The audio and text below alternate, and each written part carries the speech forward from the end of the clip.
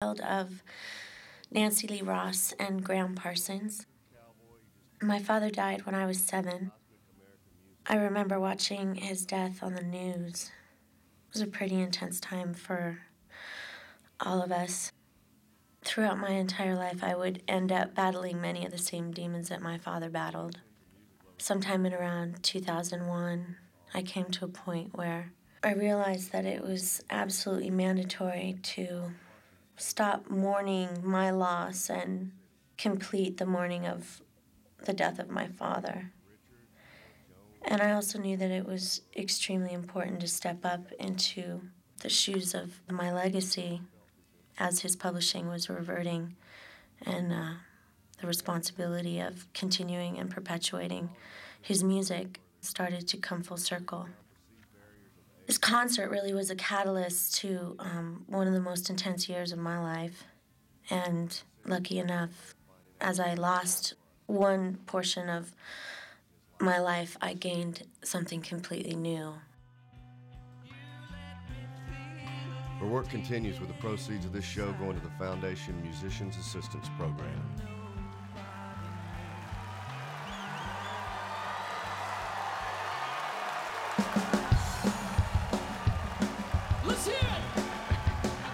My new family, the Sin City All-Stars, Shiloh Morrow, Bryson Jones, Dusty Wakeman, and Johnny Kaplan. Why am I forgetting his name? Became my family. And they showed me who my father really was and how important his music and his legacy would be. I got my diesel wound up and running like never before. That's prep gonna make it all right. I ain't seen a cop inside. 6 days on the road and I'm gonna make it home tonight. Johnny Kaplan. I got 10 forward gears and a sweet Georgia overdrive. I'm taking little white pills and my eyes are open wide. I just passed a Jimmy and a white. I've been passing everything inside. 6 days on the road, I'm gonna make it home tonight. By my side, as always, throughout my entire life, stood a woman that I admired more than anything in the world, who I knew could help me to see this to completion. And her name was Shiloh Morrow.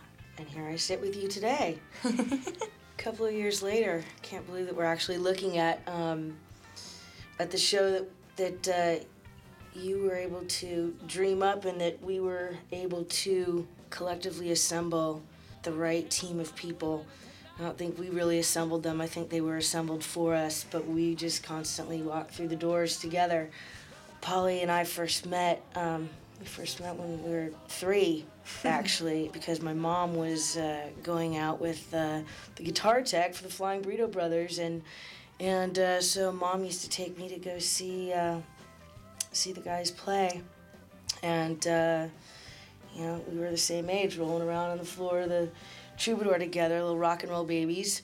It's amazing how our lives have come kind of full circle, and we've had so many different relationships from being toddlers to being, goofy, Crazy teenagers. Teenage girls, going to Misfits. dance clubs and misfits and getting in all sorts of trouble. And then I clearly went on to pursue a career and a path in the music business. And I think that ultimately, oftentimes we don't know what our path is going to be. We're just on this path or why we're doing what we're doing. But I think the 15 years that I spent with the Warner Music Group and all the label work and marketing work, that it was ultimately leading us to something greater. Right.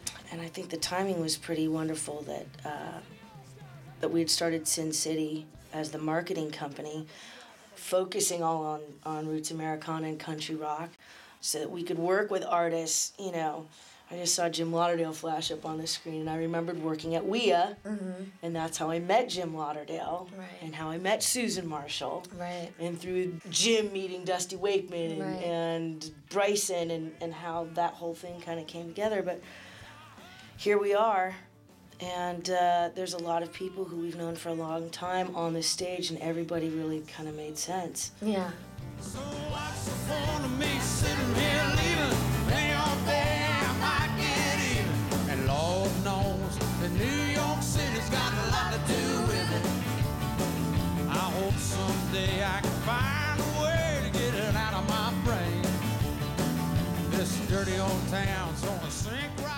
One of the really special parts of putting this tribute concert together was actually getting to go to Buddy and Carol Arnold, who were the co-founders, or the founders actually, of the Musicians Assistance Program. I was able to go to them at a point in my life when I desperately needed help, and they were there to help me. And MAP was created in 1992.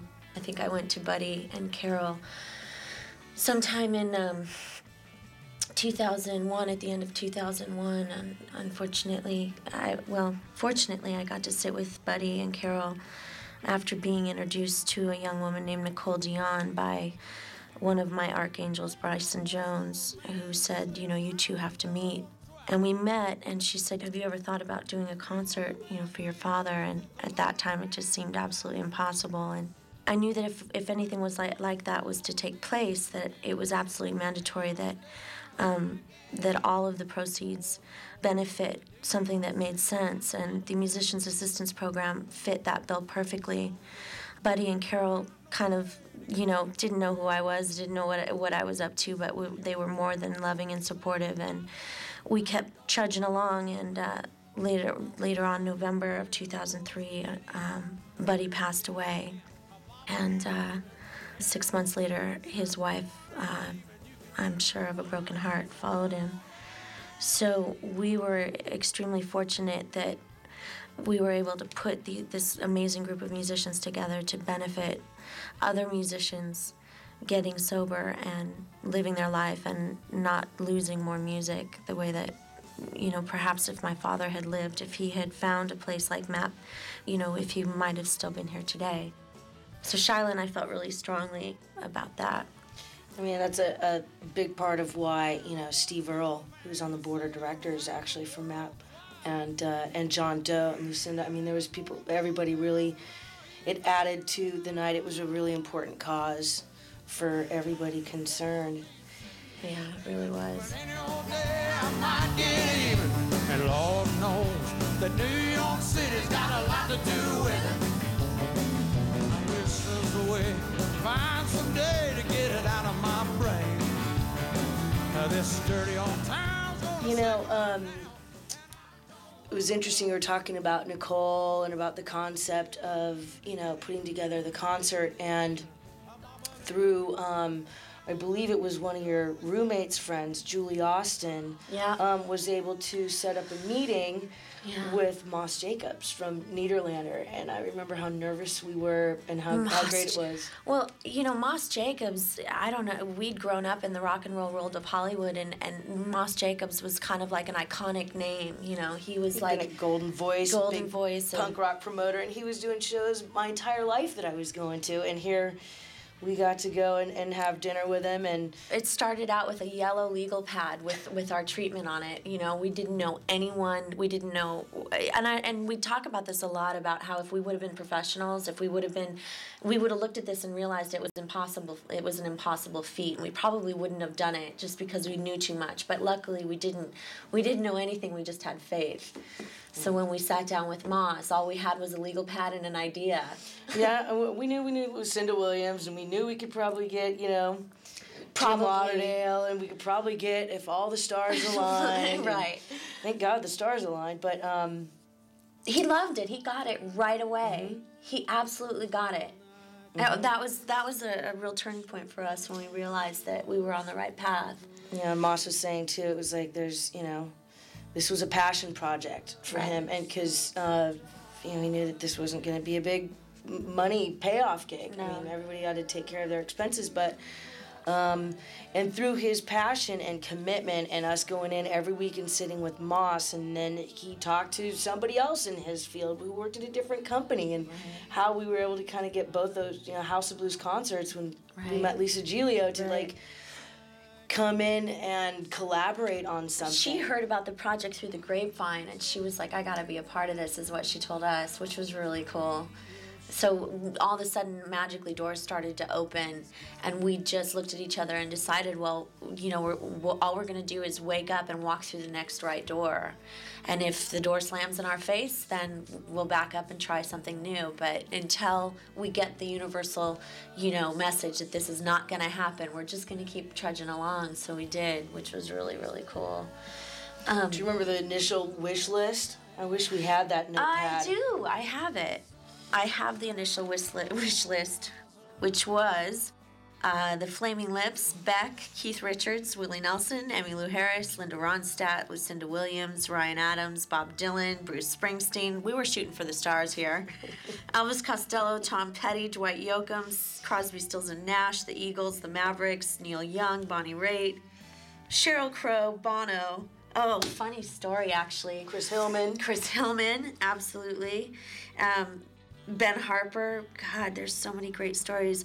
Right before we actually got started, one of the things that had happened was I was driving down the street. I was actually driving down Fountain Boulevard in Hollywood, and or was it Fountain Avenue? And I'm driving along, and I'm listening to this amazing tribute album that Emmylou did to my dad, and I'm listening to a track called Juanita that Sheryl Crow did, I think. And as I'm driving, I look to my right, and on the corner is Sheryl Crow standing there with a camera crew, and I went, wow, that is just crazy. And I kept driving, and I thought to myself, well, why don't you stop and say thank you? Why don't you stop and just reach out? I mean, the worst that can happen is she can just tell you to get lost. And so I pulled my car over and double parked and ran down the block, and she was getting in her car and she was getting ready to leave. And I ran up to her and I was just like, hey, Cheryl, my name is Polly, I'm Graham's daughter, and I just want to say thank you for the work that you did on the tribute album, because it was just amazing. And she was like, whoa, I've heard about you, you're Graham. And I was just like, yeah. She's like, you got to come down to the show we're doing tomorrow night in Santa Barbara and check it out. And so we went. You and I went. We brought her a T-shirt, a Graham Parsons and the Fallen Angels T-shirt that we got from a great lady named Peggy, who makes these great T-shirts. And we just thought, you know, I don't know what we thought, but I thought that was a pretty magical moment, and every single moment that led up to the concerts ended up being just like that. Well, yeah, I mean, a lot of what you did, Polly, was you were able to show up and talk to people as a human being. It wasn't an agent or a manager or a record company person calling up each one of these artist managers or labels or agents, and you made a human connection and just told them that you wanted to do a tribute to your dad and that you would love to have them be involved. And that's really kind of how the majority of the artists ended up on this stage. Dusty Wakeman was our musical director, you know, and he was amazing in coordinating, you know, everybody and getting everybody ready. And the core of the Sin City All-Stars had been doing tributes. Yesterday, it was a year to the day that we were in London doing our first big tribute. In the middle of making the tribute in Los Angeles and Santa Barbara, Shyla and I decided to take on the endeavor of giving it a try in London to see if we could actually pull it off on a smaller scale.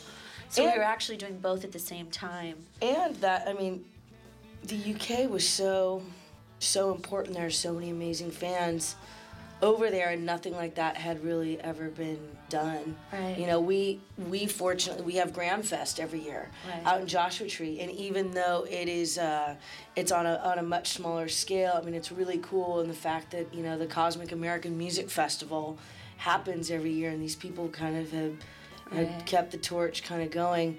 We were just able to pull together some really large artists and put them on a much bigger stage. And that was really fun, just because, I mean, honestly, I didn't even know a lot of the artists that played the London show, and Shyla and I really didn't know much about the venue except for what we saw on the internet. We actually went on sale for the London show before we even had any artists. We didn't have a lineup. We had no lineup, and we went on sale in London. We sold like 400 tickets without announcing a single artist. Thank God for Andy Stone, because he really pulled that whole thing. We had a liaison, Andy Stone, in London, who actually did all the work for us, which was absolutely phenomenal, because we really just put forward our ideas, and he was able to tie them all together. But I think the coolest part of the London show was that it was done at a place called Union Chapel, which was a gigantic, ancient Gothic church built in the 1900s or 1800s. 1700s. And it was, the entire place was almost like it was in the round,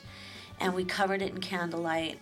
I had just met this amazing singer named Susan Marshall through Shyla, who was a longtime friend of Shyla's, and I had just heard her sing at the tribute to Dad in Nashville, and she blew me away. I mean, she blew me away to the point where I was in tears. And when we decided to do the London show, it was mandatory, thank God Shyla completely agreed, to both of us, that Susan be the common thread that tied everything together, because just like Dad loved rock and roll and loved country, he also was very, very tied to rhythm and blues.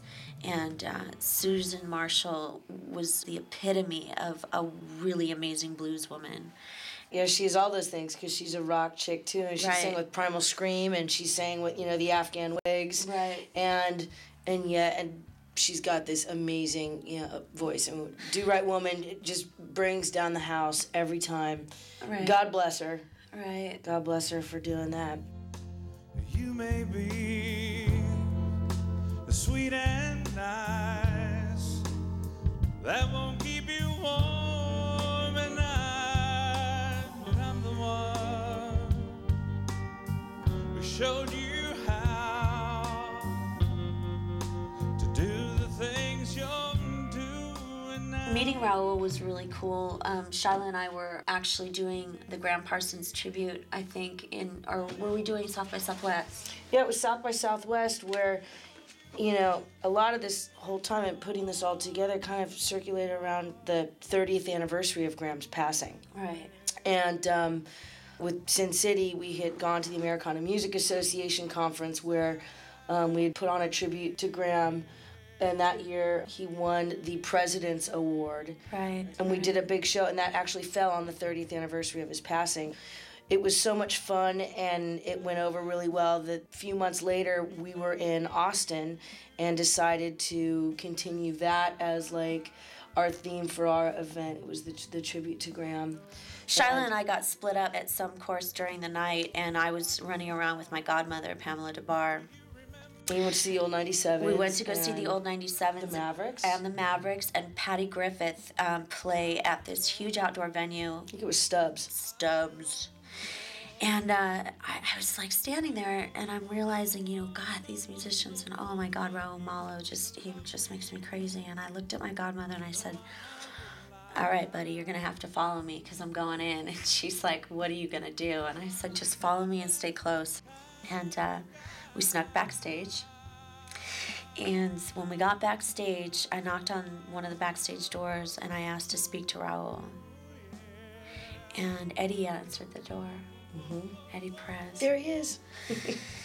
Eddie Perez answered the door and he said, who might you be, madame? And I said, well, my name is Polly, and I was wondering if I could meet Raul. I'm a big fan. And he said, sure, let me get him for you. And so all of a sudden, 2 seconds later, I'm standing in front of Raul Malo, and I'm literally shaking. When you're in these moments, you've either got to stand up and just go for it, or you're going to jumble your words and everything's going to fall to pieces. From the experiences that we started out with, I realized that, when you get yourself in these positions, you've got to come at it with an aspect of no fear. And so I just said straight out, Raul, we're going to do this great tribute for my dad, and I think it'd be fantastic if you came, and if you'd like to join us, it'd be an honor to have you there. And he looked at me and he said, absolutely, which was just so amazing to me. That night I got to meet Rhett Miller from the old 97s. We had a really great time. He's a very, very dear friend of Pamela's. Unfortunately, their touring schedule didn't match up with being able to be at the concert, but boy, are they fun.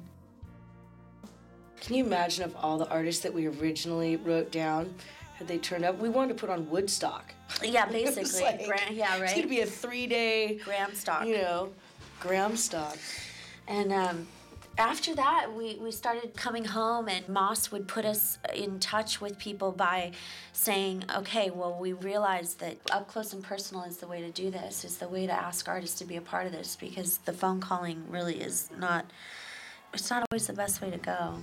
And we really tried to, a few times we would meet every week, and we tried to videotape some of these meetings because there were so many amazing things that happened. You know, the running into Robbie Robertson in the elevator. Right. We were trying to make a documentary, you know, actually, of the whole making of, and I'm really glad that we did, get to talk actually. about it and reflect now. Yeah. We did. We got a lot of really cool stuff. Right. We had so much fun. Like, I look up at the screen and I think about what we were doing at this particular time, and it's hard because if you could see what's going on back there, right. the frenzy and people hanging out. Jim James, when we got all the nudie suits from the Great Girls, Nudie's granddaughter, Jamie Nudie, brought her fabulous girlfriend down with a bunch of nudie suits, and we just made sure that they were there for the guys, and you know, everybody put one on, and Jim James from My Morning Jacket put this peach nudie suit on, and he looked like a pig in shit. He was so excited. He was just so excited. It was mind-blowing. The neat thing about the projections behind you, all the writing behind those projections are the treatment letters, the letters that I wrote to Keith asking Keith to be a part of the concert, and letters to Emmylou and letters to Linda Ronstadt. And you know, the beauty of the aesthetic of the show really came to be because of a play called Taking the Jesus Pill by Charlie Terrell. When I saw his play, he used projections, and I knew at that moment that that's exactly how I wanted the aesthetic to be, really rough and shadowy, and he was able to really make that happen. Unfortunately, the first person he turned me on to, I couldn't afford. Charlie wasn't able to do it because he was too busy, and I didn't have enough money to pay this guy that he wanted to turn me on to, so I sold all my stock. I sold like all the money in the world that I had, which was $6,000, to try to pay this guy, and he basically told me to get lost. So lovingly, Charlie took the project on himself, and man, am I lucky that he did. And then again, there's...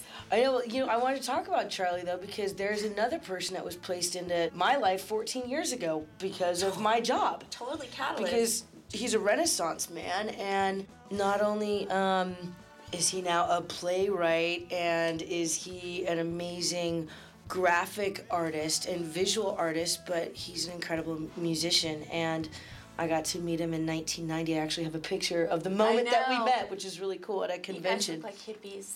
Yeah. My little redheaded brother. Right. But it's really amazing that 14 years later, in a whole different context, we were able to Charlie didn't even know. He taught himself how to edit on a Mac system, because that's why he turned me on to someone else, is because he's like, I'm not an editor, I don't know how to edit. And I was like, you're going to have to teach yourself, and he did. He did a damn fine job. Dusty Wakely came up with an idea to make the song list a first come, first served type of situation, to be an incentive for people to sign up to get the music that they really wanted to do. I think everybody was really excited about the prospect of picking the songs that resonated with them most, and it was fun. It was kind of a fun process. It was fun. Sitting down and making the song list together. Yep. At the studio. We actually had to narrow it down, because if it were up to us, we would have had 50 songs, right. You know, but clearly in 3 hours you can only fit so many, and there's a certain amount of artists and what have you. So we did the Cosmic American Music poll, posted it on the GrahamParsons.com website, so people, you know, would definitely get to see the songs that they wanted to sing, and then cast that out there to each artist kind of as they signed up. We didn't really have a whole lot of conflicts. We were afraid that, you know, you're going to have 5 people wanting to do this Hickory Wind. Right. You know, and ultimately Keith walked in and wanted to do Hickory Wind, and that's how that works. Right. What happened was, we didn't know if Keith was going to be able to make it or not, but we had to have the set list finished, because we had to move forward with certain parts of the concert, but other parts of the concert were not moving forward. So I called Keith's people and I said, okay, I'm not asking for an answer, but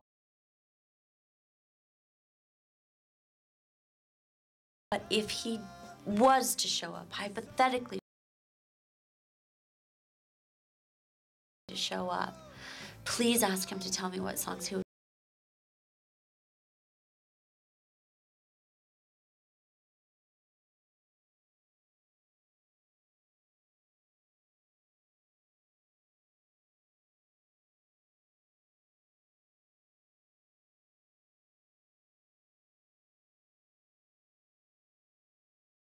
And we thought, oh my God, if we can somehow create the thread between Norah Jones and Al Jorgensen, then we've really done something and can show that there is something really wonderful in this bond between people so diverse and genres so diverse and age groups. And that's when it became really important to us to make sure that this lineup was not typical, to make sure that this lineup was absolutely authentic and really gave the feeling of exactly that, diversity.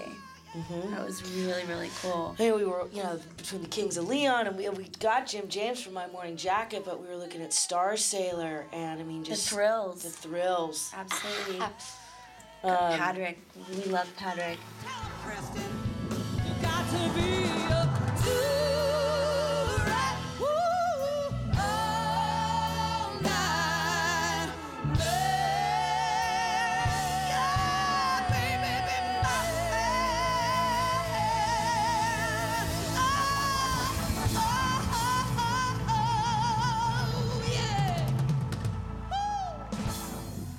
When did we go to the Stones concert? October of 2001? Mm-hmm. So October of 2001, it was Halloween. Yeah. And Stones played at the Staples Center. Jeez. It was right after, actually, we'd been in Joshua Tree and you'd talked to Nicole about wanting to put together something, and we hadn't met Moss or anybody yet. Right. At that point. Right. And, do you remember that feeling of driving down Fountain with those backstage passes and how we were bouncing around like little girls? I thought we'd died and gone to heaven. I know. Our friends at Hits, Mike Morrison. Yeah. A bunch of people who tracked down Jane Rose's number and got you in touch somehow so that we could go backstage. Yeah. And the traffic was so bad because it's LA and it's Halloween that we took the Metro line down to the Staples Center with our passes and our tickets in hand. And God, I was terrified. Talk about that. I was just terrified. I didn't know what to wear. I remember thinking, my God, you're going to meet Keith Richards. What in the world does one wear? And Waylon and Willie. Waylon and Willie. So I wore a T-shirt with Waylon and Willie on it. It said on the bottom, "Together Again." I didn't really know what I was going to do when I met this man, but I was really I was praying to God that you were going to be able to come with me. Well, it was chaotic, and again, Halloween, Rolling Stone show, Los Angeles, running around through 18 million layers of security, and Jane's dog dressed up. Right? It was Halloween. All the wives of the Rolling Stones were dressed up like SWAT team cops in these little tight jumpers, and they were all hot. It was great. It was fun. Oh my, it was great. So tell me again what that was like, because I wasn't there with you, but they wouldn't let you in. They wouldn't let you in, but we snuck a camera backstage, and we were so terrified to sneak the camera into the Staples Center because if they found it while we were at the door, we didn't have a car to put it into, and if you gave it to them, they don't hold it for you or whatever. We didn't know, but anyway. How did we sneak it in? Under my boob, of course. Oh, Mama Shy's secret weapons, That's how we had to do it. So, anyways. The bummer part of this part right here, before we go any further, is that Shyla actually got to introduce me, and we weren't able to keep it there. There's Shyla and her beautiful... And Dusty, Big Daddy Wakeman. Big Daddy with us. Also, interesting... The rugs on the floor from Dusty's studio. Thank you, Dusty, because we had no budget. His family. And this was me right here saying, get on your feet, people. How could you be sitting? You know what, actually? In Santa Barbara, by the second song, everybody was on their feet screaming and clapping and yelling, and the Los Angeles crowd was so cool, just the terminally unique hipster crowd. And everybody was very calm, and I was just dying. I'm like, It's how can you see a whole different vibe, though, between the two venues. And I love the Universal Amphitheater, and I've been seeing shows there, you know, my whole life, but there's something really magical about Santa Barbara and being outside. And we shot this show here because it was a controlled environment. Right. And, you know, and we had so Right. much projected stuff that we couldn't shoot in Santa Barbara. But I was so glad that we'd been there for 2 days and that artists were able to get along. It was like summer camp Right. at this point, and I would think that we were all so excited that maybe the audience just seemed Right. they were listening. They were really intent on listening, and they were really hanging on every moment. And Everything started to get a little crazy at this point because the projector broke 20 minutes before the show started. I'm running around with a film crew chasing me around, you know, with a fanny pack, and I'm all mic'd up, and I'm screaming and yelling at these wonderful people because I'm so stressed out and terrified that the projections aren't going to work, because those were some of the most important things to me of this they had entire generator show. problems. It was beyond the projector just breaking, but we Right. had weird generator problems. Right, And so that's... and we didn't have enough staff at the front, I guess, to take care of the onslaught of people that were trying to get in with the passes. So there was like a line, a 30-minute line outside when the show started of people just trying to get into the venue that couldn't even get in. I think it was long. I know people who think it was waited an in line for hour. over an hour. You know, I want to go back to something really quick. You just read this incredible speech, and one thing that I don't Marvin think really... Etzioni.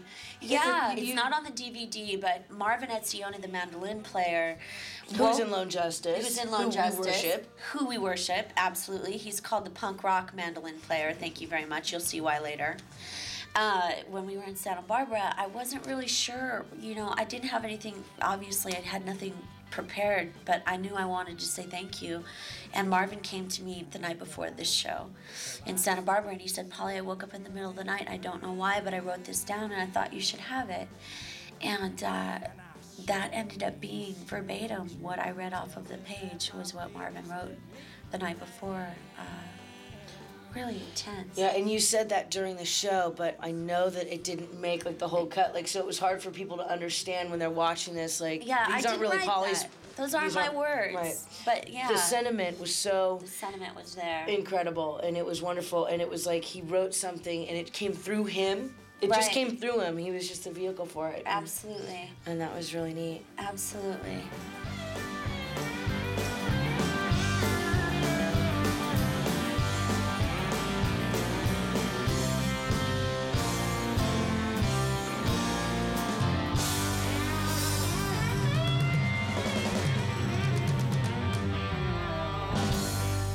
Jed Hughes. Yeah. Little guy. Oh, fabulous guy.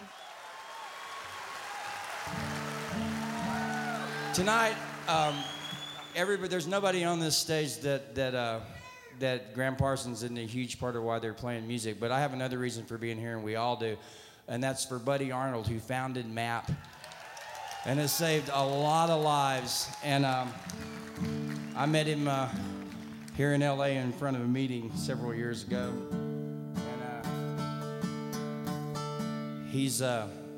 he was the real deal, and this is...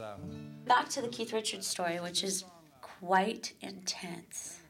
So there we are at the Staples Center, sneaking in cameras underneath Shiloh's boobs so that we could hopefully get a picture with Keith.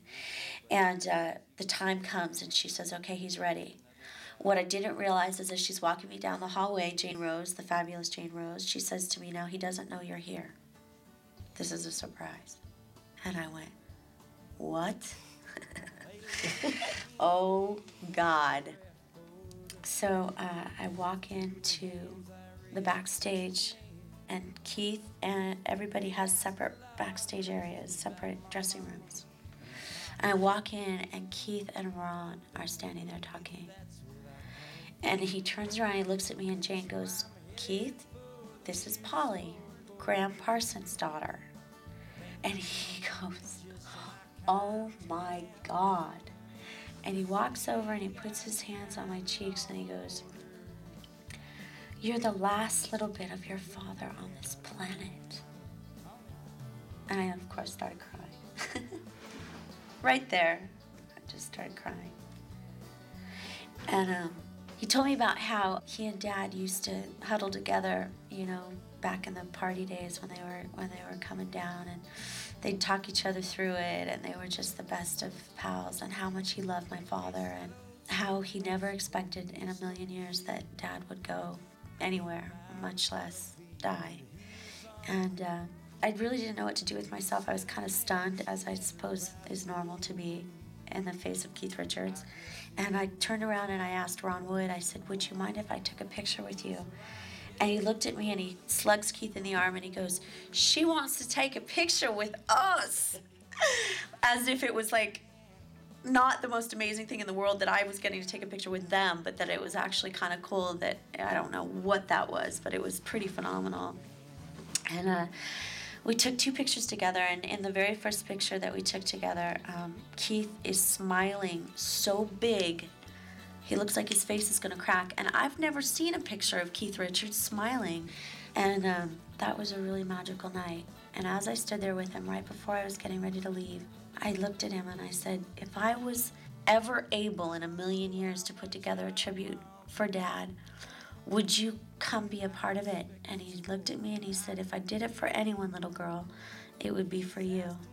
And then I said, you promise? And he said, I promise. And that was that. And I had to go for the next 2 years without talking to him, on the faith that if we built it, he would come and he would stay true to his word. And he did. And he did. But we would never know again from that point if he would ever show up. Well, I mean, the Stones touring schedule, there was so much stuff that happened it's like from talking that to concert. the Pope. Well, yeah, but they were on the road and the tour kept getting extended and the whole SARS outbreak happened, and so they had to remake up dates. And so, and at the time we were looking at doing this like October of the year before, and it was, I mean, just so much stuff that we wouldn't know. And Jane kept saying, you know what, keep doing what you're doing, and a month beforehand, we'll let you know if Keith's available. I can let you know 4 weeks before the show. If he can be there, Polly, he will be there, and that's all I can tell you. Yep. And so all we were left to do was to write handwritten letters as often as we could, just reminding them about what was going on and telling them about the progress we were making. Now, the truth is that behind the scenes, we were doing this without backing. We were doing this without any money at all, so we were terrified. And what you just saw right there was the room that Dad died in. That is room 8 at the Joshua Tree Inn, where Daddy died. And Charlie and I went up there with his brother, and we filmed that room for this song, for Lucinda. Mm-hmm. This is one of my favorite songs of the entire show, because as Shyla and I were standing outside, jumping up and down, having such a great time, Lucinda comes walking down the hallway corridor like a quarterback going into the football stadium, and she's got her guitar slung on her back, and she's having at it, and we're just being silly, and she looks at both of us, and she goes, Missy's, I'm not in the mood. Yeah, we were having a good time. We had camera crews around us and everything else. And she was having a private moment, kind of like getting ready to go on stage. Ready. And we were 16. We were being 16 at prom, when right? We were 16. And she was being a professional, getting ready to do the do. Yeah. And there she goes, man, you know? I don't give in. The lighting director on this show was phenomenal. She was actually a Broadway lighting director that had not done a lot of concerts, but she had just finished doing Tom Waits. Okay, that's reason enough to hire her. But, of course, I couldn't afford her.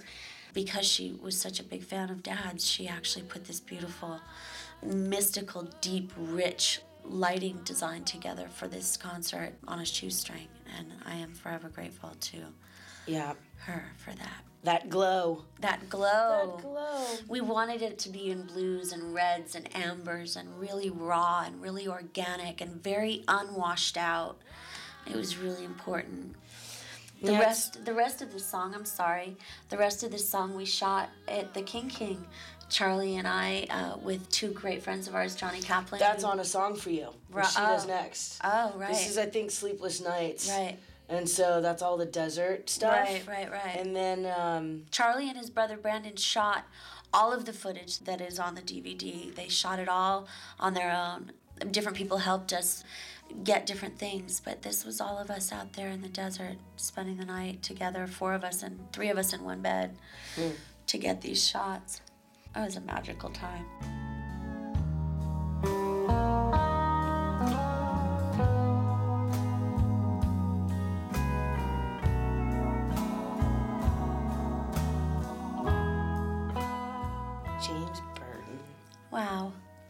Remember when we got James Burton, or we got to talk to him for the first time?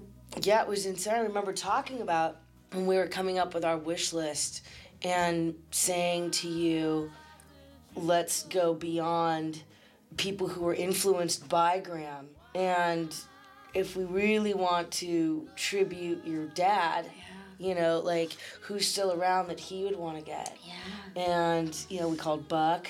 And Chris And we called Etheridge. George Jones. Yeah. But, like, those were his peers, like the Chris Etheridge crew. But I was talking about going back to who your dad was. Right, George Jones. I remember making the call and talking to his wife. And Yeah. that was so cool. And she's like, honey, he doesn't tour anymore, but thanks for asking. No Show Jones. Come on now. No Show Jones. But finding James Burton was pretty incredible. And he came out, I think he was doing a session out at that studio in Calabasas. Right. And we got... you and Bryson. Yeah. Ah. And how many great stories and talking about, like, you know, I only played with the 2 songs, Viva Las Vegas and Ooh Las Vegas. Yeah. You know, the whole the Elvis thing. And he's played with 2 Elvises between Costello and, of course, the King himself. So awesome. But he was incredible, and another one of those people that wanted to do it and wanted to be there.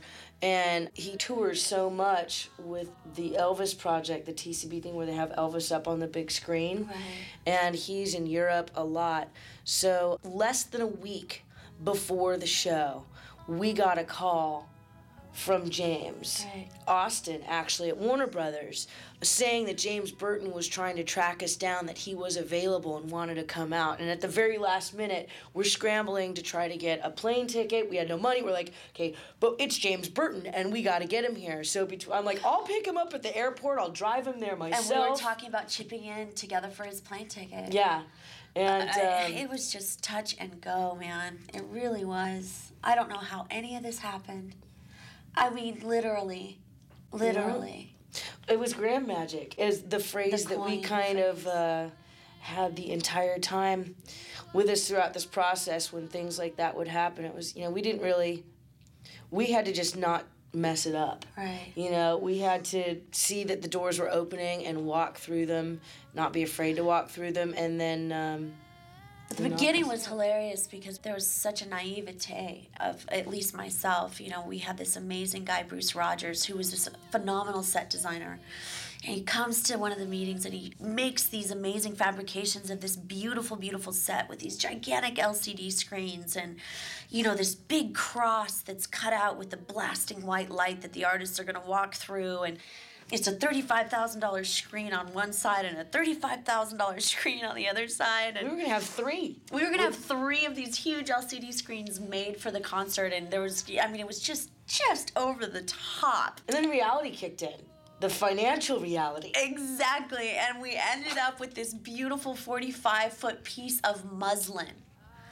That's how we do it. And you know what? That was it. We wanted the shadows of the band members to play up against the light of the muslin, just like Charlie Terrell did in his play. Everything that you see here is a total ripoff of this brilliant guy, Charlie Terrell, which is great because, you know, it's the biggest form of flattery, right?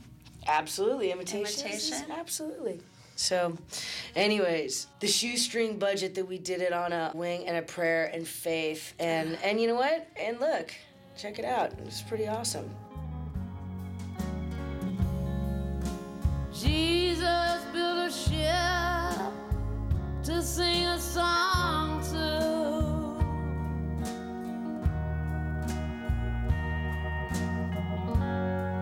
It sails a river and it sails a tide.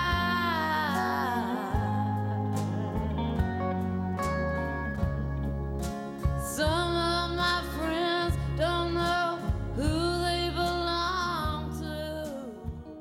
I just felt so good right here. This is when things really started to sink in and we realized, you know what, we're going to make it. Jim Lauderdale being the MVP of the show, man. Talk about most valuable player. He would just fearlessly walk straight up to Keith Richards and go, hey, buddy, you need some backup vocals? Keith's like, sure, man. And then there's Jim singing with Keith, and there's Jim singing with Lucinda, and there's Jim, and there's Jim, and there's me in the background dancing. Actually, no, that's Carla and Johnny looking like my mom and dad.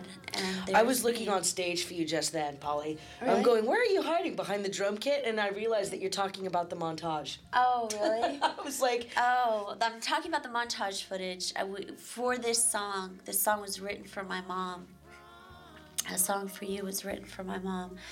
And the beautiful thing about this song was that my mom used to, back in the day, the ladies would say, hey, this is my old man. Meet my old man. And my mom would say, this is my old boy, because he doesn't look like a man, and he's not. He's a boy, so this is my old boy. So that was Hot Burrito. Hot Burrito #1, right. And so the line goes, I'm your toy, I'm your old boy. And then A Song for You, I think, was written before or after, I'm not sure. But I wanted to have some representation of mom and dad together. So Carla, a friend of ours, played my mom, and Johnny played my dad. And we all went to a big place called the King, and we just turned on a boombox and turned on the disco ball. And Brandon and Charlie shot it, and red light, and that was our montage for that song. It's pretty amazing. Johnny is getting quite a reputation for playing your father. Yeah, he's played Graham in the Alison Moore video. Trey And Fanjoy. yet another artist Absolutely. that we wanted it to have This on the guitar, actually, Doug Pettibone is holding this fabulous guitar that I went running up to him at the Santa Barbara show, and we were having guitars signed by all the artists for charity. And I realized that in all the hustle and bustle, I never asked for anything for myself as a memento of this occasion of these shows. And I ran over to Doug Pettibone and I said, Doug, do you have a guitar that you don't need or that you could possibly let me have? And he's like, sure, baby, take the red one. I'm like, okay. So I take the red one and I put it down and all the artists sign it. And Doug had to play it for the next 2 nights and looked at me after the shows and said, I'll make sure that you get this, but I need the pickup and the equipment off the guitar. I'll replace it with something else, but, and so he gave me that beautiful guitar, and it was all signed the night before this show in Santa Barbara. And that was really cool. Yeah, Pettibone. Oh, boy.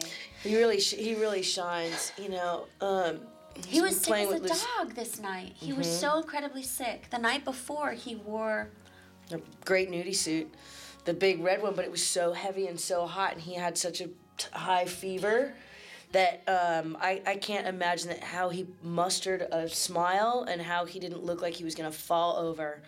He was so incredibly ill at this show, at this night. Pull it off. Thanks, Dougie.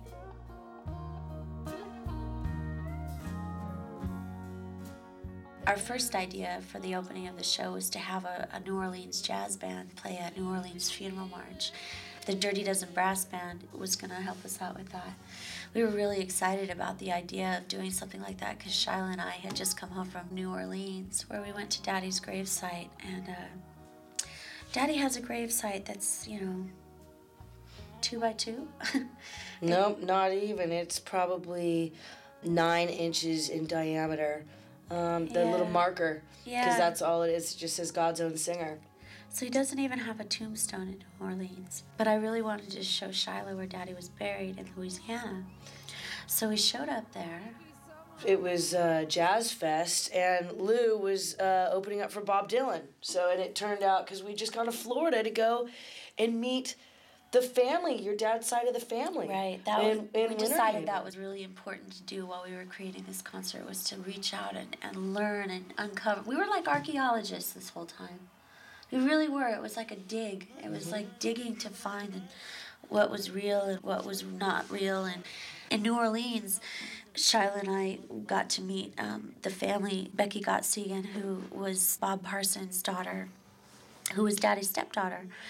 And she took us to the cemetery, and we walked in, and the kind funeral director, or the cemetery director, said, can I help you?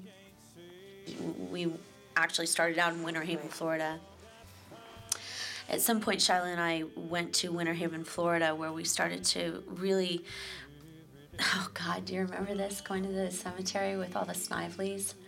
I didn't want to lay flowers. Well, I did actually want to lay flowers, but they told me that they would die. So Shyla and I decided that we would lay peacock feathers all over the grave sites of the Snively family. Oh, nice, kind of conservative. Yeah, and I think that they were probably rolling over in their graves at that point with two hippie children laying peacock feathers all over the Snively graves. But, you know, that was a treat. And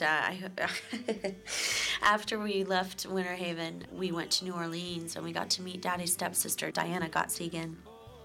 And we went to the Louisiana cemetery where Daddy's buried. Interestingly enough, it's just a few inches wide and a few inches long, placement stone type thing for Daddy's grave. There's no gravestone.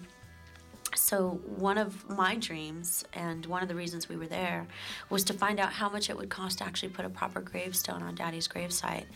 And so we walked into the office, and the man looked at us, and he said, "And how can I help you?" And we said, "Well, you know, I'm Graham Parsons' daughter, and I was wondering if you could help me." And he said, "My God, you know, people come here from all over the world every year for the last 30 years, and they leave your father the most beautiful, elaborate things that I have to take away and collect into boxes because they can't be left out. You know, we clear away gifts from the gravesites.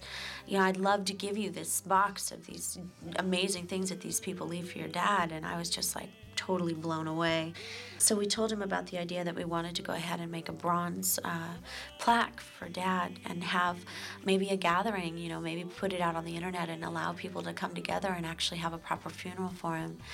Just not even really a funeral, just a gathering of fans and friends and family. And he said, "You know what would be really amazing?" He said, "You know, last week we had a bunch of gypsies do a funeral right over here, do a jazz funeral procession. A jazz funeral procession with a big, huge tent and gypsy dancers, and they all had lunch together, and they sat there all day." He said, "You know, it'd be really amazing if you did an old-time funeral procession for your father, you know, an old jazz band and the black umbrellas and everything else." See, what do you do next year? Exactly. That's what we gotta. So now the plaque 3 years later, 2 years later, is almost done. And that'll be our next project, which is so exciting because it's a lot of love went into that. But anyway. Did you ever get the box of stuff? Nope, never got the box of stuff. Mm-hmm. Never go back got and it. See that guy. Absolutely. Oh, do you remember Florida? Do you remember the crate? No, yeah, I don't think we really want to really talk about Florida right now. Oof. We had some scary episodes go on in Florida trying to find my family. We had some really great episodes in Florida, but we had some very strange things happen to us while we were there. Obscure as his toil was in his lifetime, his legend has lived, and rightfully so, far beyond his years. And I have the great honor and pleasure of doing this particular song tonight in this tribute to Graham. So thank Polly for allowing me the pleasure of doing this. This old town is filled with sin. It'll swallow you in. Wow. Dwight Yoakam, let's just, my God. I mean, the man did one of the most amazing renditions of Wheels and Sin City that I've ever heard. Two of my very favorite parts of the night were watching people do their own renditions of Dad's songs and being fearless about doing their own copy, their own cover, their own rendition of their own interpretation of Dad's music, which was such a treat for me. And that's what your dad did. Exactly. Because he did so many covers himself in his live sets and he blended and did them in his own Graham way. Absolutely. Which is what's really cool. I think Graham would have dug this. I think he would have loved it. Absolutely would have loved it. And for the montage footage in the background, we actually went to Jamie Nudi's house and she let us borrow Nudi's old Cadillac covered in coins and horse saddles and guns for door openers. And it was just the wackiest thing ever. It was so fabulous. And we filmed Johnny Kaplan in the car to be Dad. And we just had the best time doing it. And this entire video was edited by Sean Foster, this one part of the montage.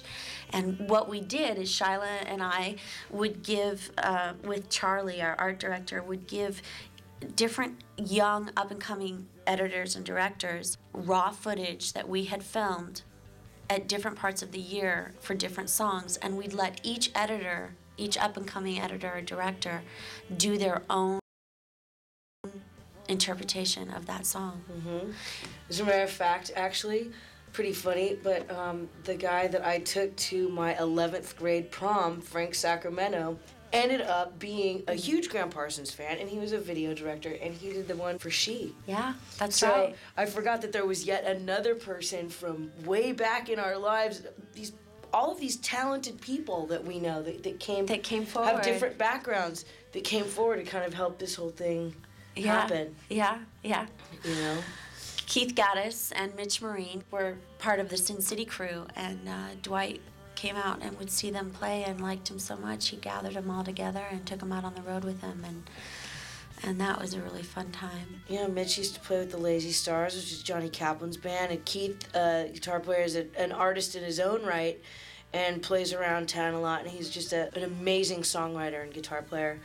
It's pretty cool that he's getting to do both and to work with Dwight.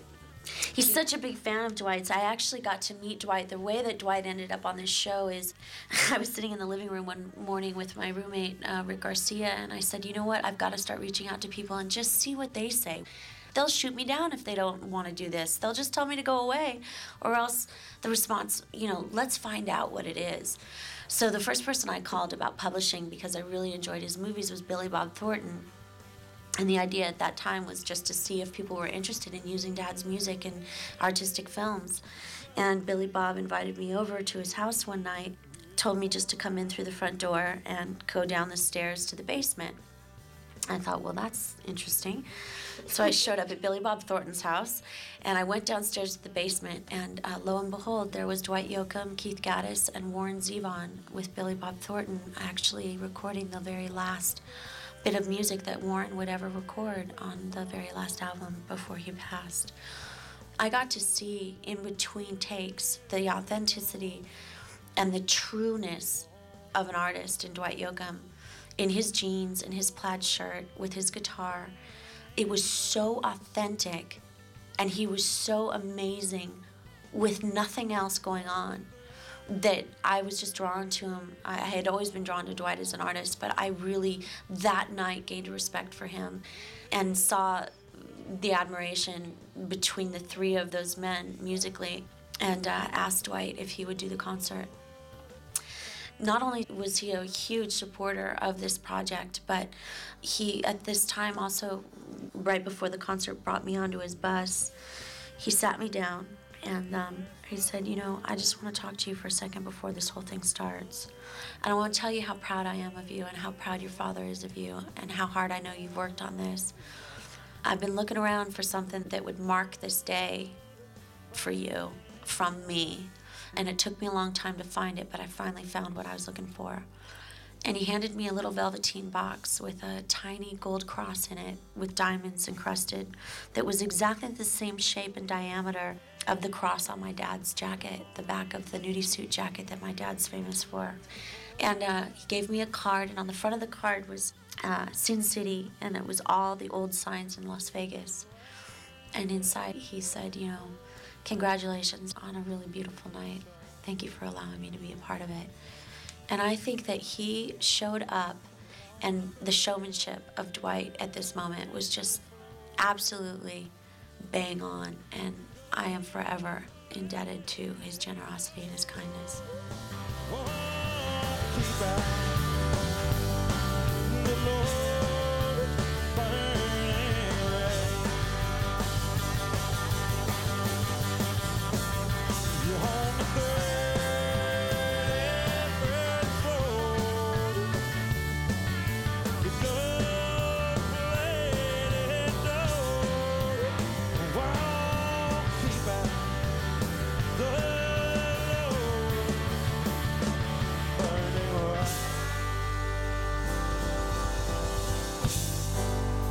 Thank you all very much again for coming out tonight.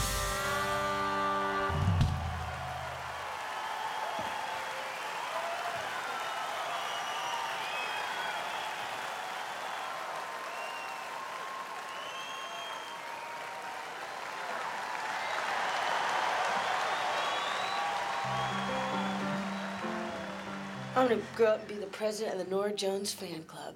Man, this little girl is a gem. She is such a treasure. She is so real as a young woman. And, you know, we had seen her in concert. She was very shy. And right about this time, doing these concerts, we were so elevated in our excitement, and we were having such a good time that I think we drew her in, and she got bubbly and fun, and she just had such a great time. And, you know, I'm running around with these camera people following me, and I run into her dressing room, and I'm like, all right, baby, how you feeling? And she looked at me, and she was reading a book with her little legs crossed, and she said, I'm having the best time I've had since I was 5 years old. And I said, right on, you know. At the very last minute, we didn't know if this was ever going to happen, you know. You put it all in motion, and you make the phone calls, but until they land on the tarmac of LAX, you don't know. Even once they land, No, you don't know. Until we're all, you know, at rehearsal. I mean, that was when it became real to me, when we all actually got to Santa Barbara and every artist actually turned up and made it. And it was like, okay, they're not going to, the rug's not going to get pulled out from underneath this. Literally. No, we're going. Literally. Fasten your seatbelts, kids. We're going. She sure could sing. Then he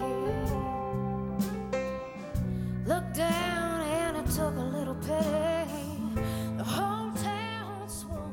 On Nora's wrist during this time, Nora's wearing a wristband that we had made for all of the artists by a wonderful designer. Susan, yeah. She made these amazing leather wristbands for everybody, and to this day... Susan Baltazar? No, Baltazar is the great guy that made all the guitar straps for everybody. Goose. Yeah. They're not wearing them here. We gave them to him after the show. Yeah, But they're wearing them now, which is so cool. There's that wristband. There's that wristband. Nora still wears that wristband to this day. And you just went and saw her, and she closes the show now with Ooh Las Vegas, and she still does She. And, And she does Ooh Las Vegas just the way we did it at the show, when it was just a big party and everybody, and she's dancing, and she gets the whole audience. She uses Ooh Las Vegas as her last encore song now on her tour, and she gets everybody up on their feet screaming and dancing and clapping over their heads during that thing. And it was so fun to see her blossom and come out of that shell, you know, and just go for it. No fear. She's just gets awesome. It. She wants to relive the magic. Yeah. She's taking it with her. She really gets it, man. The footage behind her is, it's Alabama, where Charlie and Brandon were from. It was footage that they shot years ago. So a little bit of magic from everyone in our lives to bring everything together is just so crazy. So crazy. I'm still looking, at Al Perkins and thinking Al Perkins and James Burton hadn't played together these songs, in 30 years. Right. And they really didn't have much rehearsal together. The core of the group of the Sin City All-Stars actually rehearsed for a couple of days before going to Santa Barbara. But with James coming in at the last minute, he and Al didn't really see each other and start playing these licks together until one day before the Santa Barbara show. Right. It's amazing. And I have so much respect. Al Perkins played on Exile on Main Street. For God's sakes. Right. Oh, God. And James has played with everybody under the sun, but it's amazing when, the look on Keith's face when Keith saw James Burton, and he was so excited that he was there, and he's like, good, because then he could sit back and have fun. Right. So he knew that, James was going to be there picking it up. Right. It's pretty awesome. She worked and she slaved so hard. A big old field was her backyard in the Delta sun. Oh, but she sure could sing. Oh, she sure could sing.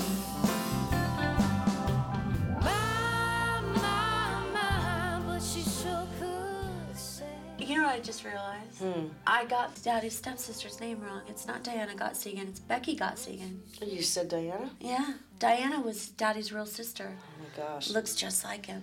We were rolling through. Just like him. I think she came to the Universal Amphitheater show, Daddy's sister did.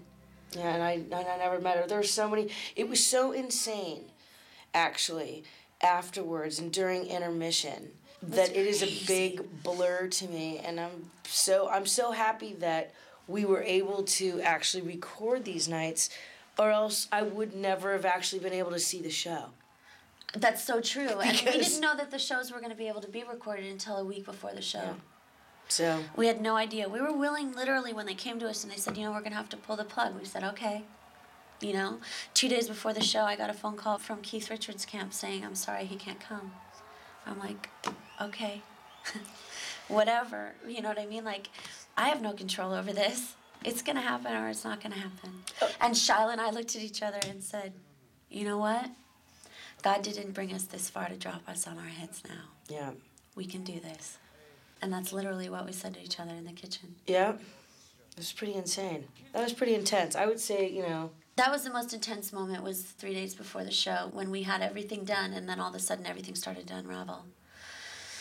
We had to find a plane for Keith, and we had to find a plane donated. And the plane had to be a specific plane. It couldn't be a regular private plane. It had to be a private plane that was large enough for him to stand and walk in. And it had to be a certain kind. Well, by the way, this is what we talked about, being naive. Yeah. If anybody else would actually know, well, of course Keith Richards doesn't travel in commercial airway, right? But it never No. occurred to us. Didn't dawn on us. That we were going to have to find a plane for Keith. So we did. So we're at the the very end.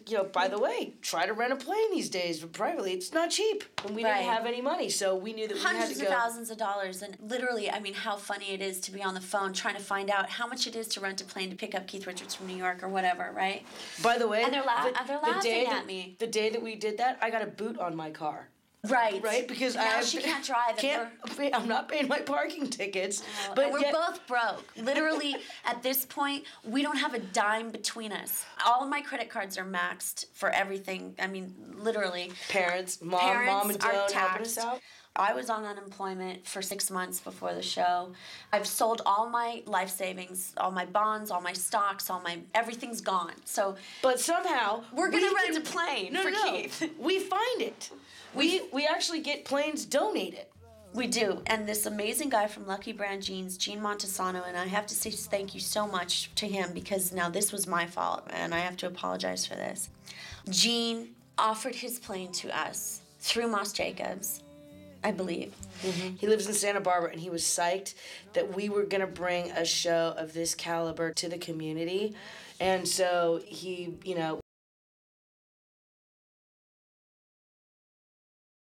was willing to let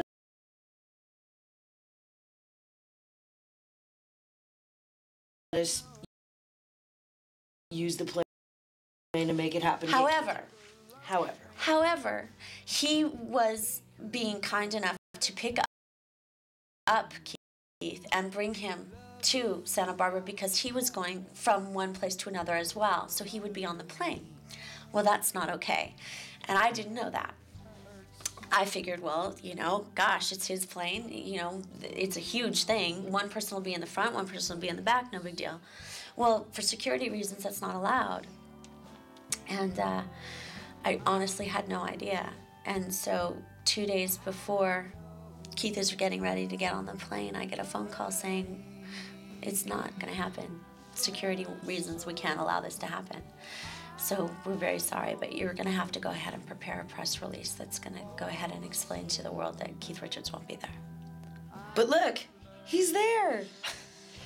But Uncle Keith comes through in the end, and God bless Jane Rose and Keith's crew and Keith's people, and you know what? Look at the Daddy's guitar strap. That was, remember the Willie Nelson show? I walked into the Willie Nelson show, and I got to meet Willie Nelson. I almost died. He's like God. He looks and feels, when you stand next to him, like he's a fully realized man. This was the last time I was going to see Keith. It was the first time I had seen him since we saw him in 2001 at Staples. And it was like 2 months before the show, maybe? You said like in May? June. It was in June? I think so. It wasn't 2 months. It was like 4 weeks, I think. Maybe it was 2 months. And I walked in, and the only thing I own of my father's is his guitar strap.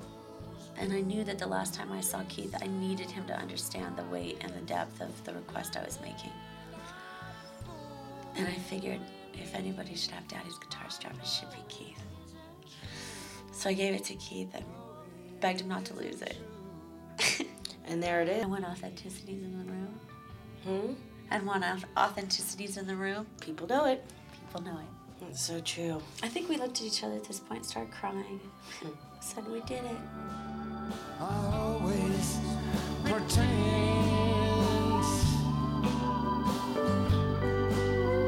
Calling me home. Hickory wind.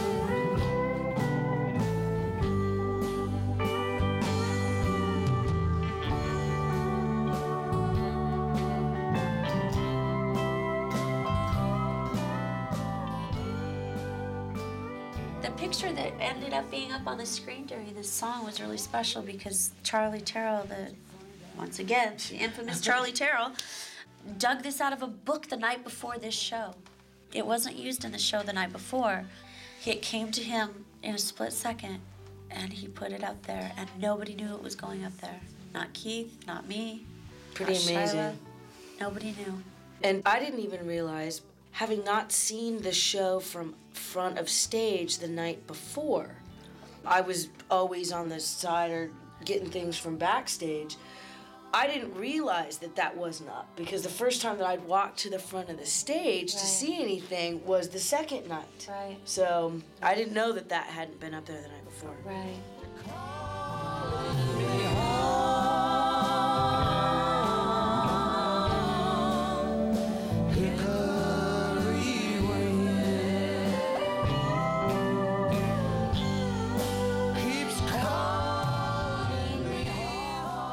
My mom tried to get to this show and she couldn't make it because there was an accident on the freeway. That was a real bummer. But she did get to see the show the night before, which I dedicated that show to my mother because, she was a big part of the music for me and I know for my father. But what a moment this was. So intense. My blessings bless you.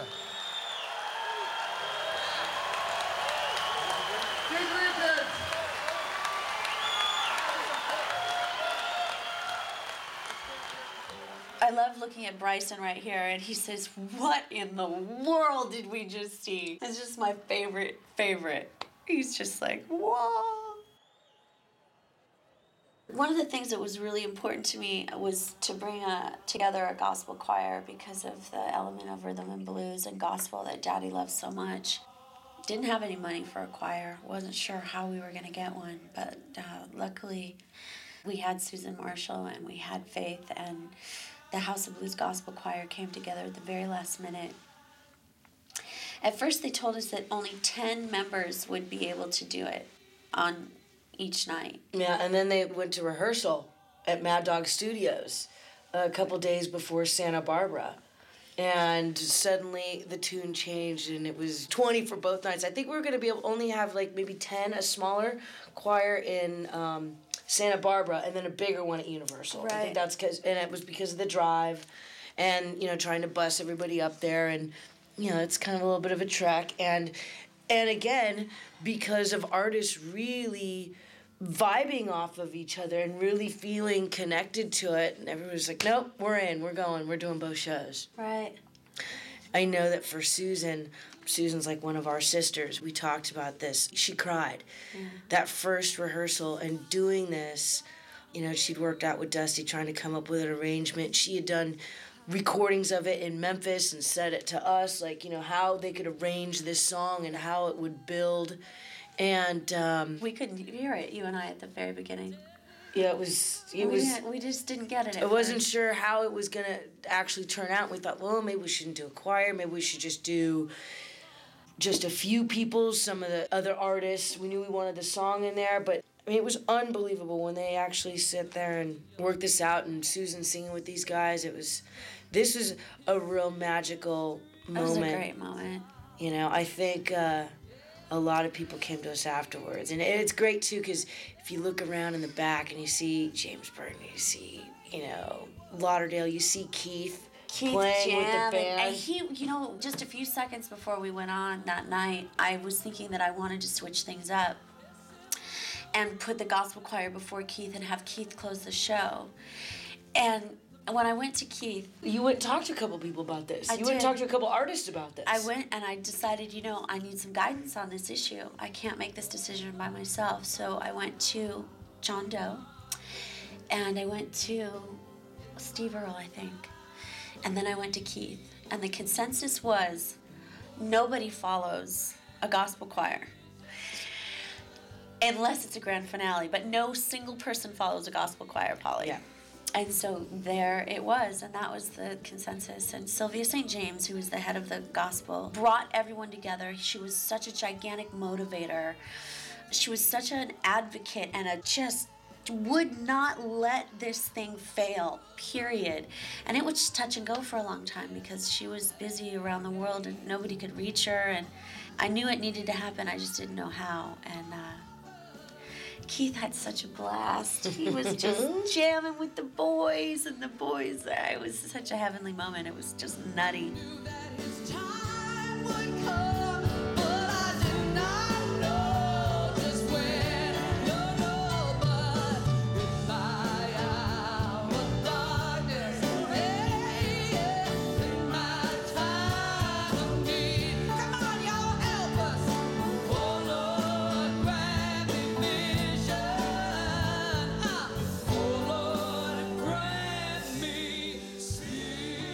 I never got a final count as to how many bodies actually walked across the stage that night. If you think about just how many different musicians and how many, you know what I mean? Right. Well, there's 20 in the gospel choir alone. Right. So there had to have been at least, pushing 50, 75 artists. Yeah. It's a lot of people to coordinate and to make sure everybody's where they're supposed to be, when they're supposed to be there. And how to get the choir there was just crazy, trying to get them to Santa Barbara. They were all in different cars. They were all coming after work. They all did this for not a dime. God bless them all. I don't even know. I just don't know how any of this actually happened. I really don't. We'll say it again. Graham magic. Oh, God, it's crazy, though, to look at it and just think, how in the world did we do this? It just doesn't make any sense. You know who would have had such a great time? It would have been Linda Ronstadt. I remember when I first called her up, and I spoke to Janet Stark, her assistant, and I told her what we were up to, and she was just like, oh my God, Linda's gonna love this, she'd really, really dig doing this. And the idea is that we would document whoever couldn't be there in person. We would sit down and talk to them as a portion of a documentary about the making of the concert. Maybe someday we'll still do that. That'd be really cool. It was pretty neat, I like this. I like the fact that we can talk about it now, because at the time that was never, really an option. So somehow, yet again, we wanted to be able to kind of tell stories about how things kind of came about and all the interesting parts, and we didn't think it was going to happen. Two of the first people that we wanted to approach were Beck and Ben Harper, and there's some really interesting stories behind that. Ben Harper was playing at the Santa Barbara County Bowl. Moss Jacobs got me in to meet Ben after one of his shows, and Bryson came with me. After Ben was done with his show, he was brought backstage and they introduced us, and he got so excited and so touched that we were talking about the subject matter that we were talking about that he dragged me down the hallway to his clothing trunks, and he said, you've got to see my collection of nudie suits. You've got to see, I'm going to do these concerts, and I can't wait to show you what I'm going to wear. And he opened up these clothing trunks, and out came this sparkling rhinestone nudie suits that he collected, for years and years and years because he was such a big fan of Dad's. That was a really big treat. I think the other fun thing was that when I snuck backstage, actually literally snuck backstage at a Beck concert. And much to the chagrin of many, many people, because I was not supposed to be doing what I was doing, I got to talk to Beck. And he was a really, really wonderful person. And definitely would have done the concerts, but he was getting ready to have a little baby. And then Ryan Adams. Ryan's a great friend, and he would have been great. And he had a broken hand. Broken hand. It's easy to do. The things you wanted, but I bought them for you.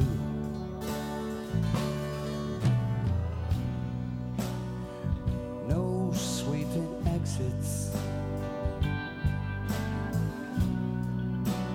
or off stage lines could make me feel bitter. I'm sorry, I'm lost and I'm looking at this going, okay, we're all standing on stage singing Wild Horses with Keith Richards. Let's talk about that for a second. How crazy is that?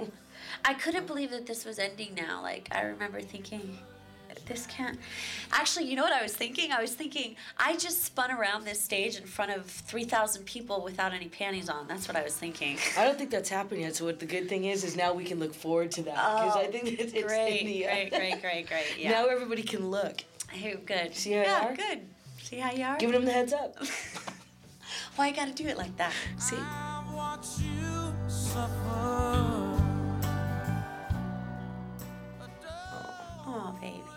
I love the phone calls that we got from Jim Lauderdale after the show.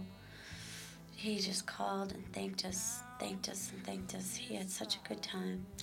Well, again, we talk about the spirit and energy and an intent behind doing something, and because it was such a fun environment for everybody. And I was just thinking, our friend Kat Maslow too sang, and the fact that her baby got to be on stage because she's pregnant. Yeah. And little sisters that showed up and, just in time to, family and friends and people loving us through this process and reminding us every step of the way, you can do it. Mm-hmm. Here's another $20. Don't give up. Oh, man. Oh, wow.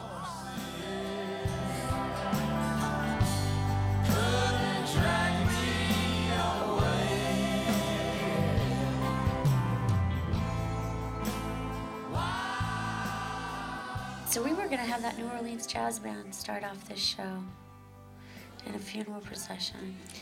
I think so many times there were so many great ideas, but had everything had panned out, it just would have been a circus. I know. I mean, which is part of the fun, but it really ended up being exactly what it was supposed to be. Because everything happens the way it's supposed to happen, or else it would have happened differently. There we go. That's kind of It's one of our mottos.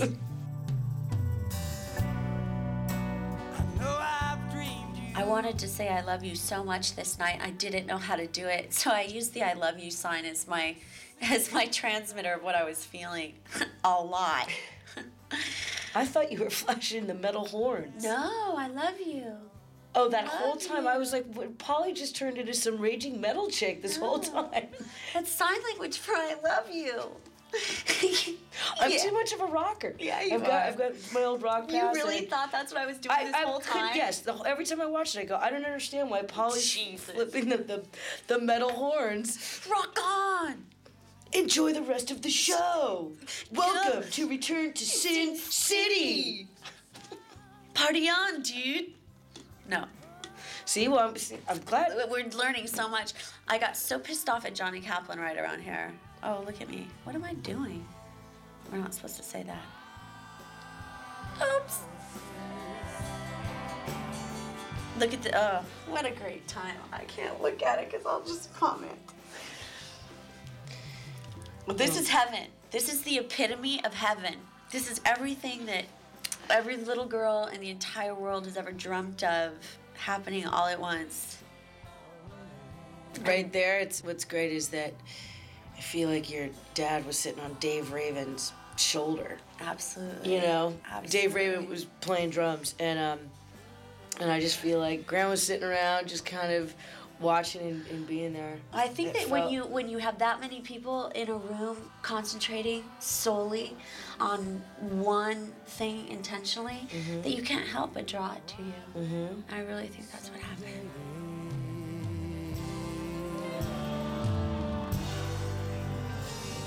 I was crying right here so hard.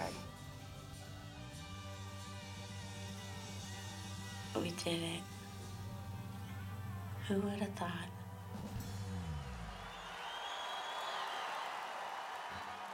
What an angel. Keith. God, I hope he loved this. I hope he had a great time. I don't think that is a question. I mean, just by everything.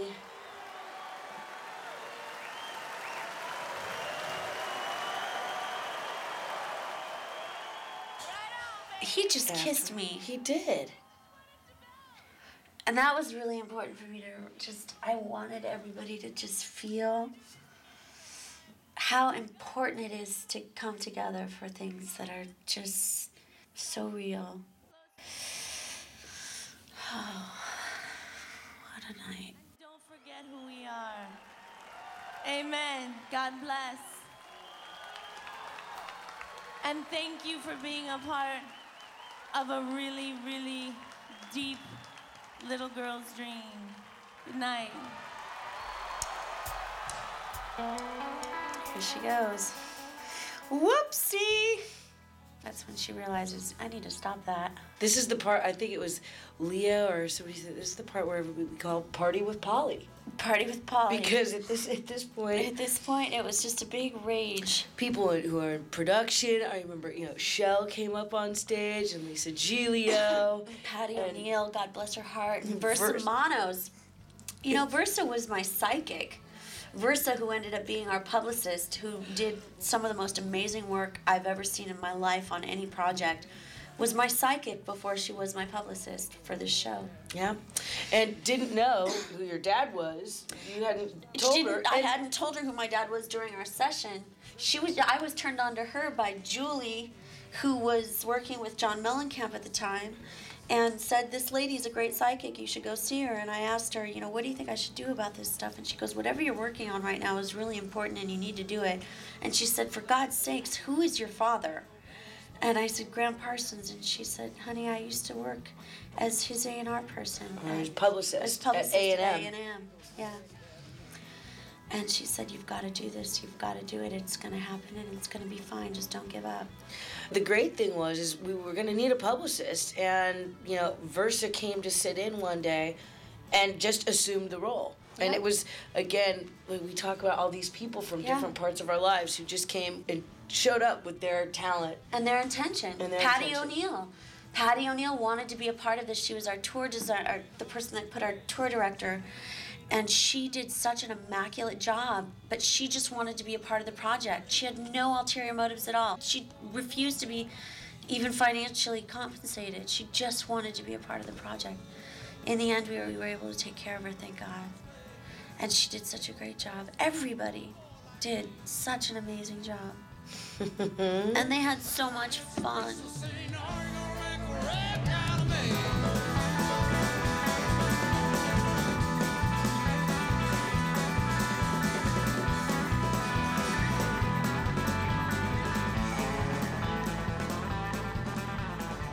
I do have to say that this is pretty funny. In Santa Barbara, everybody was out front dancing during this part. So John and James are sitting there together now, and looking around, where's everybody else? Yeah. Two of them out there dancing. Exactly. Everyone on stage was flooded into the center of the stage dancing in Santa Barbara. So I guess we got nervous on this one.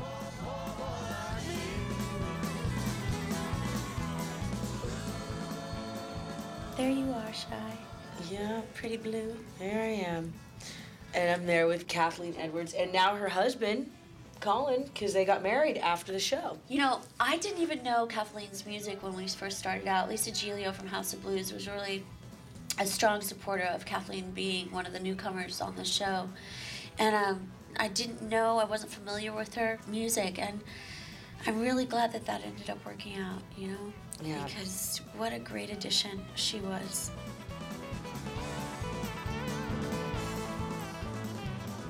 All the footage was shot by the boys in Las Vegas on a renegade guerrilla style type situation. We promised ourselves that no matter what, even if we couldn't afford to film this show that we would do it with handheld camcorders if we had to. There's our little Lisa Ash. Thank you so much from the bottom of our hearts for loving us enough to walk through this amazing journey with us. We will be forever thankful. And Daddy, we love you.